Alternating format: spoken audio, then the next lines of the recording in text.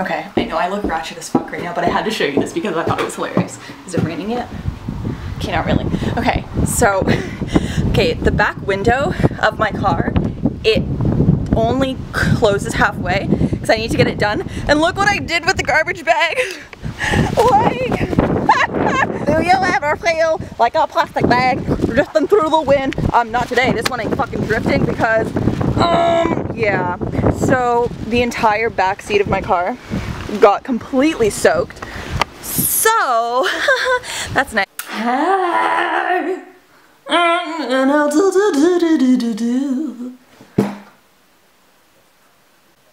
I'm here to tell you a story time today, not about that wretched train wreck that just happened. I don't really know. Okay, today this is gonna be a really quick one, but I just wanted to make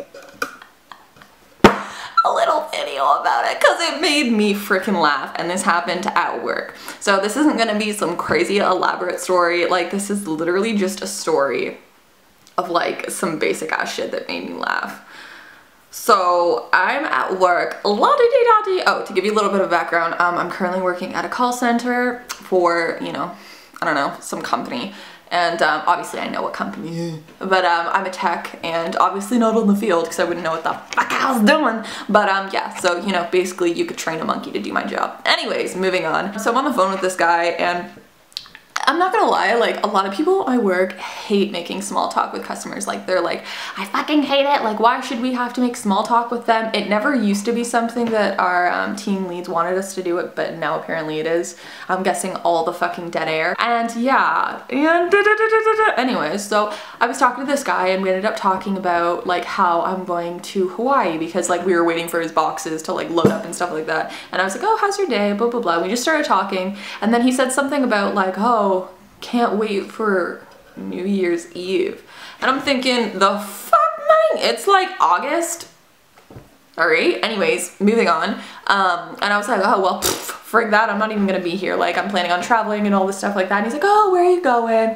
I was like, oh, Hawaii. And he was like, oh, that's so cool. And like, I started talking to him about it and how like I have lived there for the last 2 years, like winter-wise, for, you know, several consecutive months.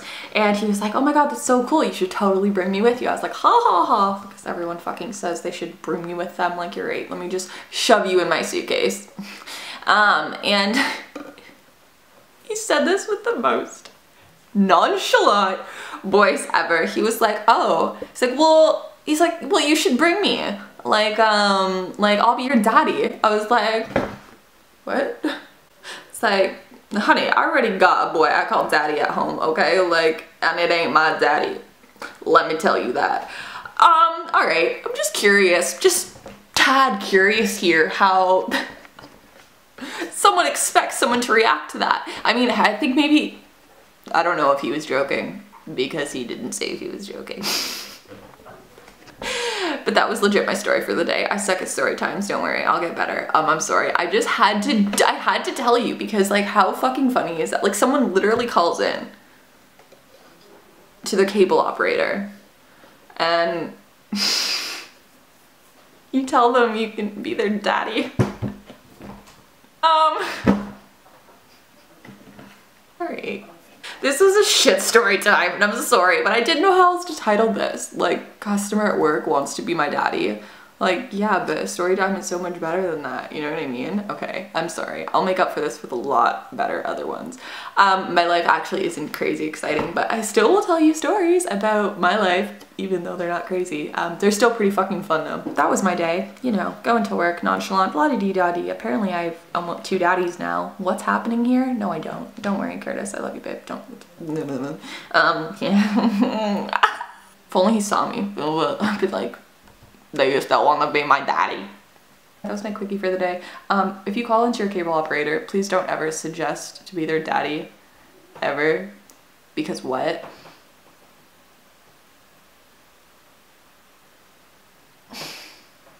And yeah, that was about it. So I'm sorry to disappoint if I did, but yeah, so sorry to disappoint if that was a little waste of your time, but it honestly made me laugh, and I wanted to pass that along in hopes to maybe make you laugh and make you have that realization that you should never, ever, ever, ever do that. Okay? You know, girls, don't go calling in. You're gonna be like, oh, so, can you troubleshoot my cable box? Sure, okay, what's the problem? There's no problem. I just, you know, want to be your mommy, your daddy. What? What? What in the butt? No, no, no. That's it for today. Catch you later.